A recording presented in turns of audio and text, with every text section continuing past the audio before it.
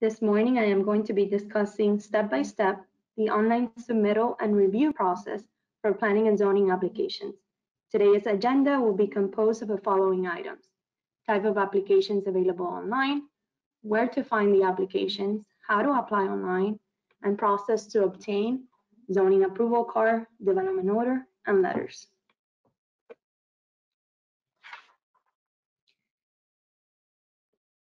In this page, we have the type of applications that are available online, and I will mention some of them very briefly. We have a preliminary zoning verification sheet, request for address assignment, zoning verifications, zoning determinations, site plan review, variances, land use amendments, and rezoning.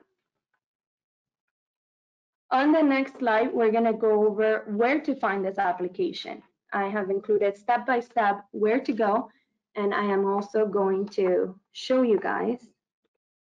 So I am in the City of Doral Planning and Zoning website, and where it says I want to apply now, there's a series of applications that you can pick depending on whatever you want to apply for. I am going to go over the zoning verification letter today.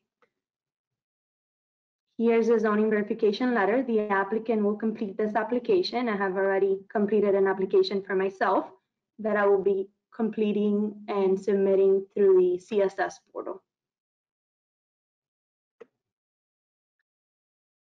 The next slide is how to apply in CSS online. So the first step is to go to the CSS website, which I'm already logged in, create a citizens access account, which Jane and Kenya have already touched on it. Log into account, select apply, complete the application process, upload the permit application and all other required submittal documents that will be listed, and submit the request and receive confirmation. So let's go over now the process. So I am on the CSS portal. I'm going to go to apply, all, and then I'm going to search for verifications. PZ zoning verification. All of our planning and zoning application process will say PZ in front. So we go ahead and apply. An address is not required. It's required. I'm sorry. You can either do an address or a folio. We understand that in many occasions for this specific application, the property does not have an address, so you could also type your folio. In this case, I'm going to type the City of Doral address.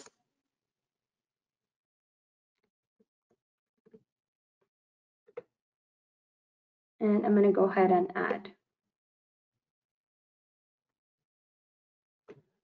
Now that we have the address where we are requesting the zoning verification for, we can go to the next step, and we're going to write a brief description of what we're asking for.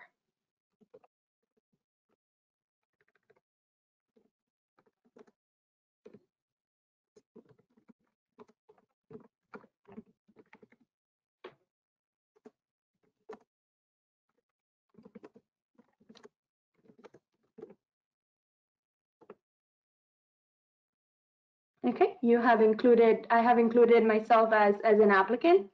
In this case, it's Kenya. And you can also add someone else. You have the ability to add the authorized agent, if there is an authorized agent, the contractor, on-site contact, owner, or owner's representative. In this case, I'm just going to have the applicant. There's going to be some general questions, such as, will you like a physical copy? If you click yes, once the zoning verification has been reviewed and approved by one of our planners, you will receive a physical copy through mail. So in this case, I'm going to put no. And the next question is going to be, is this commercial or residential? I'm going to pick commercial in this case. And then the next step is going to ask you for the application that we mentioned. In this case, the only required document is the application. However, if there's something else that you may want to include, you can do it under other.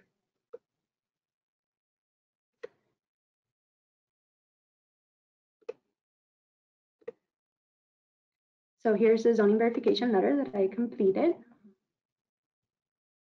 And I'm going to attach it and proceed. Now we will go ahead and sign.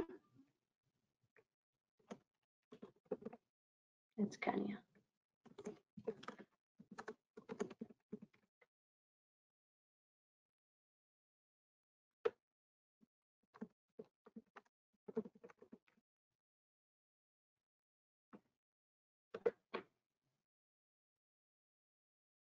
And then in here, we're going to see all the information that we have previously added, the location, the basic information, the contact, and the fees are also going to be here.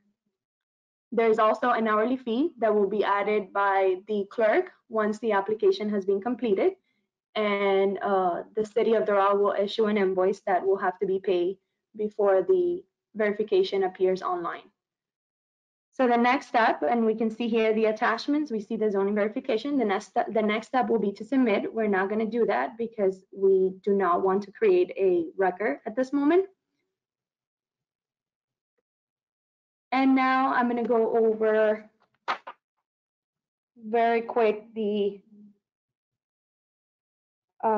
dashboard and how it populates. I'm going to go over a pending application, and I'm going to go over an application that has been 100% completed.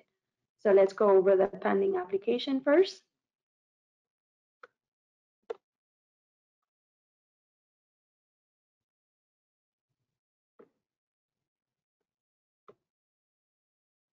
So in here, you're going to see that it has been 120% completed. The zoning verification letter has been submitted.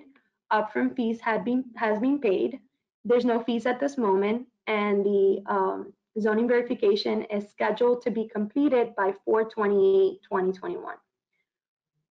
Once this application is completed and approved by a planner, then the clerk will issue the final invoice, which will be for the hourly rate. The fees will be paid, and then we will make this application available online.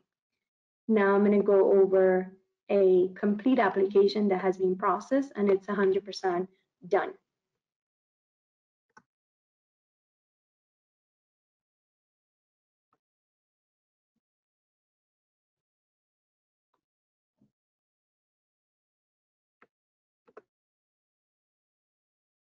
Okay, it's taking a little longer than expected. So in here you have all the information, the type of application, the status, which is approved, the apply date, and the assigned to, the person that was assigned to. We have it 100% complete. We have the when everything was done and completed. We received this application on April 2nd. The fees were paid on April 2nd. We processed the application on April 5th. The fees were paid on April 5th, and we issued a zoning verification on April 5th.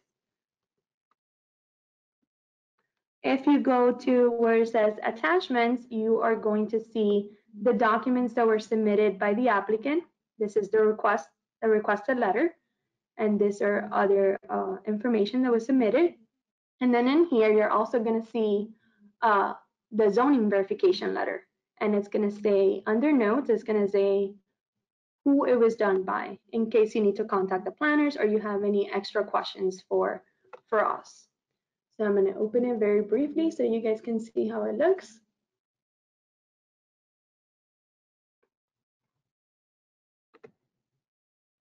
And there it is. This is the letter completed and signed by myself and all the exhibits as well, available online. With this, I conclude my presentation, and if there's any questions or answer, Jane, Kenya, and myself are here to address them. Looks like we've got a pretty smart crowd. I don't see any questions in the chat or the questions box.